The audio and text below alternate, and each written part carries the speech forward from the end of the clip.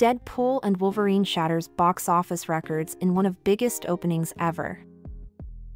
Marvel's Deadpool and Wolverine netted $205 million at the box office in its debut weekend in North America, securing a spot in the top 10 openings of all time.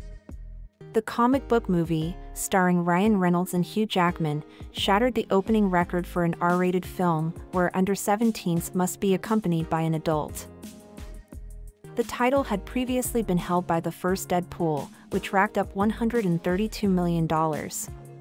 When combined with takings from international markets, the film is looking at a global opening of more than $438.3 million.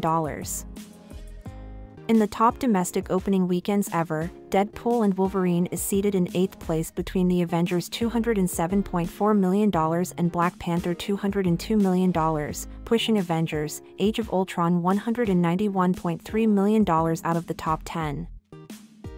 It is the second straight hit for Disney following the animated Pixar movie Inside Out 2, which saw returns of $154.2 million on its June debut.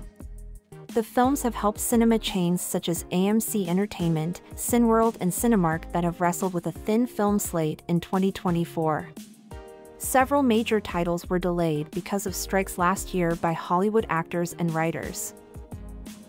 The top domestic opening of all time still firmly belongs to Avengers: Endgame with $357.1 million.